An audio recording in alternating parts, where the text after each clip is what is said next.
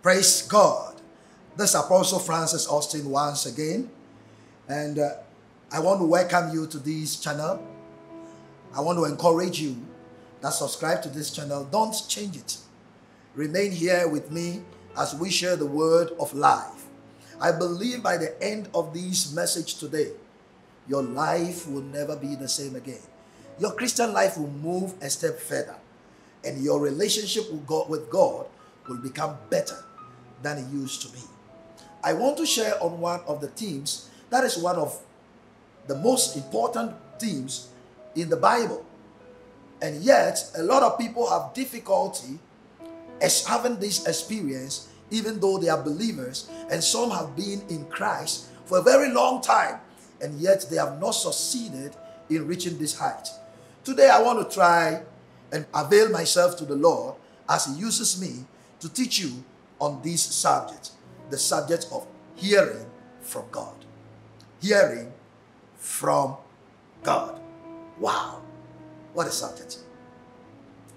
Shall we have a word of prayer? Father, we thank you once again this afternoon. Anoint these lips of mine and anoint me as I speak to your people. Let every soul at the sound of my voice receive a touch from on high. By the end of this, let many whose ears have been blocked from your voice have their ears open so that they can hear you and they can receive your instructions. In Jesus' name, amen. There are many people want to walk with God, and many of us call ourselves believers, but the challenge we have is we are walking with a God who, though He speaks, we can hear Him. How can you walk with someone and call him your friend or your father, and when he speaks, you can hear? You know, it will be very difficult to walk with such a person, because what is going to happen at the end of the day is you will not succeed in obeying any of his instructions. So should any danger be on the way and he's instructing you so you escape it, you will not be able to escape it because you cannot hear him.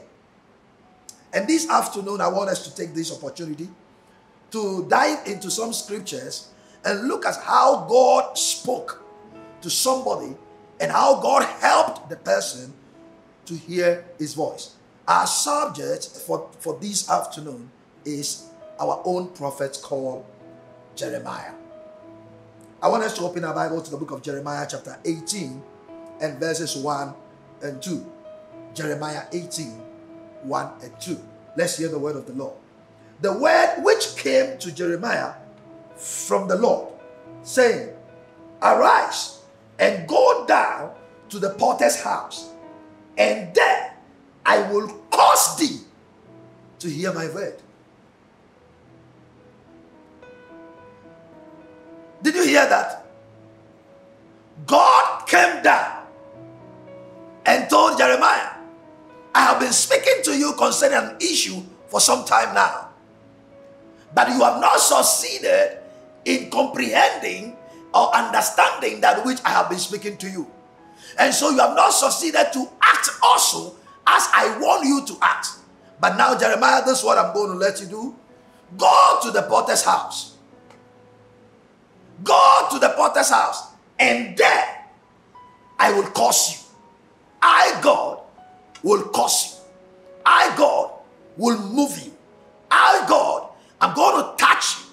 And what I'm going to do in you will make you hear my words. Hallelujah. I believe we are in a time, especially in this time, everybody is saying Jesus is coming, Jesus is coming. Yes, Jesus is going to come.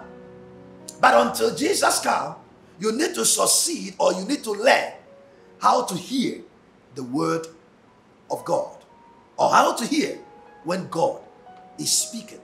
And you also have to grow to be able to differentiate between the voice of God, the voice of man, and the voice of the devil. The voice you hear, which one is the voice of God? What you are hearing, which one is the voice of man? And what you are hearing, which one is the voice of Satan?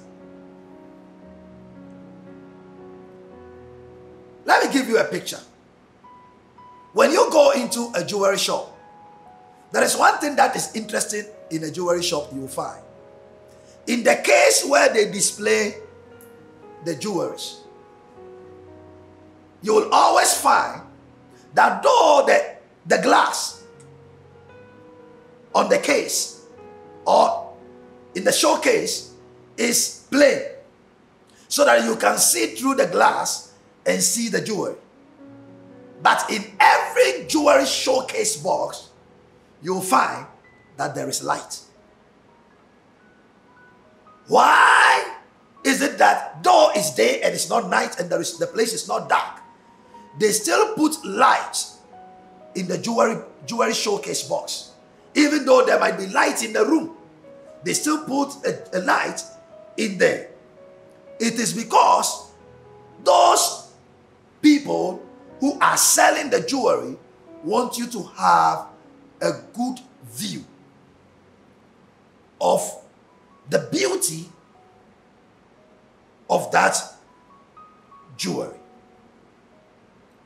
I believe there are jewelries in you, and there are jewelries where you are. There are special treasures in us, and God wants us to see them. But until God throws light on it, you will not be able to see. There are certain things we need to appreciate in our lives that will bring us blessings.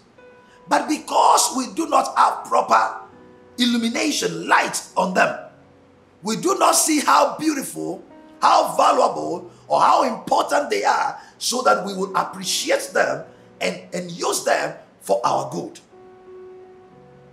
Today I pray, as you listen to me, that the Lord will give you fresh insight in the name of Jesus, so that as we study this word, your ears will be open and your eyes will be open, so you can see and so you can hear. In Jesus' name. A word well said or with revelation can make great impact than thousands said without revelation. When someone speaks a word and you are able to catch it in a pictorial form, whether in your mind or whatever way, it makes it easier for you to understand. And revelations are like opening the treasure box. So the treasure can be in the box. Until it is open, you cannot see what is in there. God may be speaking, but until your ears are open, you may think that God is dumb and that God is dead silent. Ladies and gentlemen, God is an ever-speaking God. I repeat, God is an ever-speaking God. So concerning your situation, which you think that God is quiet about, I want you to know He is already, and He has already spoken about it. The only challenge is you have not heard Him. So He said to Jeremiah, whatever challenge there is, I am speaking. But because you are not hearing, get up and go to the potter's house. And in that place, I am going to cause you to hear my word. May you receive grace to hear the word of God in Jesus' name. Amen. Jeremiah was called by God. Once again, called by God and sent to the potter's house. And as he watched the potter do his work, his mind received illumination. His mind was illuminated by the thoughts from God. And then he was able to understand what God wants to say. Why didn't God just speak straight to the prophet? And why didn't God just say, Jeremiah, Get up, I want to talk to you, and speak to him in his room.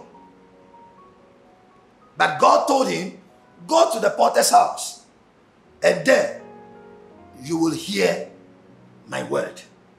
Let us look at some 5 things that influence hearing from God.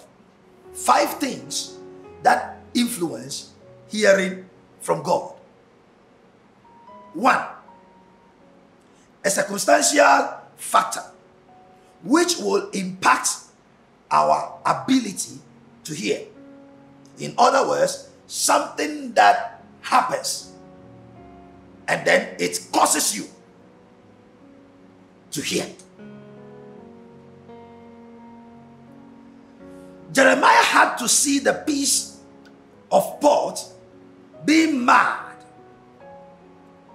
and redesigned before he could hear and understand what God wants to tell him about Israel. For the sake of understanding, let us read the scripture a little more down. So I'm continuing from verse 3 to help us understand our lesson. Verse 3, Jeremiah 18. Then I went down to the potter's house, and behold, he wrought a work on the wheel, and the vessel that he made of clay was marred in the hand of the potter. So he made it into another vessel, as seemed good to the potter to make it. And the word of the Lord came to me, saying, O house of Israel, cannot I do with you as this potter, said the Lord? Behold, as the clay is in the potter's hand, so are ye in my hand, O house of Israel. What a word. You see, God was speaking about Israel, and he was giving Jeremiah information about how he values and how he takes his time to beautify Israel. And Jeremiah was unable to understand, and he did not even know how he could declare that word. So God said, this is what I'm going to do. Go to the potter's house, and in that place, I'm going to give you the picture. I'm going to call, you will see what is happening. And when you see it, it will help you to understand or to receive my word. So Jeremiah went there. And when he got there, the potter was making a vessel. In the course of the making of the vessel marred in his hand. The vessel got spoiled in his hand. Then Jeremiah said, the potter used the marred clay in his hand to mold another vessel so beautiful and nice as it is good in the eyes of the potter. It means that you may think that your life is mad, but as long as you are in the potter's hand, he can transform you into a glorious and honorable vessel. You missed the right place to say amen. Most times, God unfolds real situations before our eyes so that we can understand his word, so that we can understand what he's saying to us.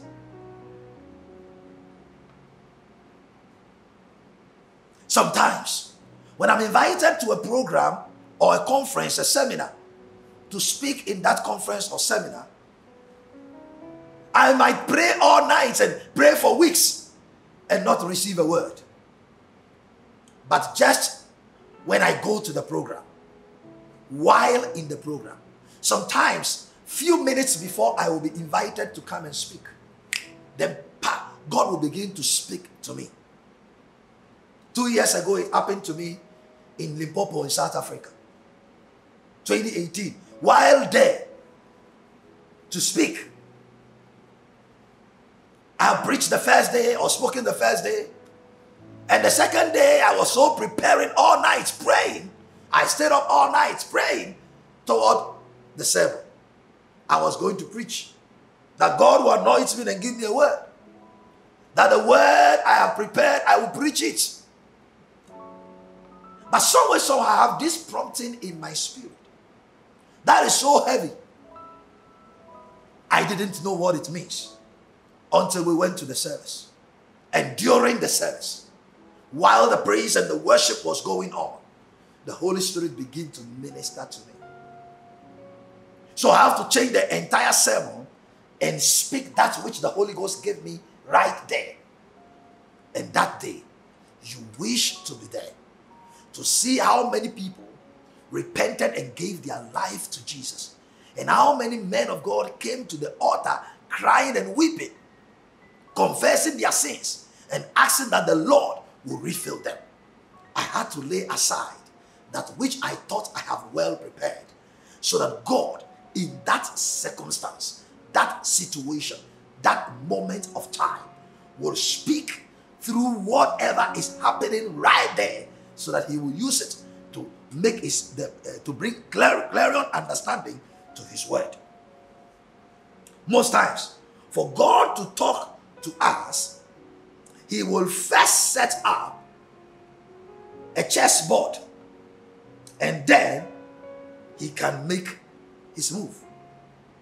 So God wanted to speak to Jeremiah, but he needed the potter and his work to speak to the prophet. Oftentimes, God will cause circumstances to be played out before us in order to get us into the right frame of mind to hear what he wants to communicate to us. You see, it's like when you are seated, especially when you are in the plane, and then the pilot wants to give an announcement, certain things will begin to happen. If you are watching a movie on the plane, they put off the movies. Every movie goes off. Every TV goes off. And then you hear the sound. King. Everybody's attention is being what? Drawn. The sound is to call our attention. And then the pilot will begin to speak. All those sounds that are happening are to put us or position our mind in such a way that we can receive what message there is to tell us. Jeremiah could not hear what God wants to say until he saw the marring of the clay and the remaking played out before his eyes. He said, then the word of the Lord came to me.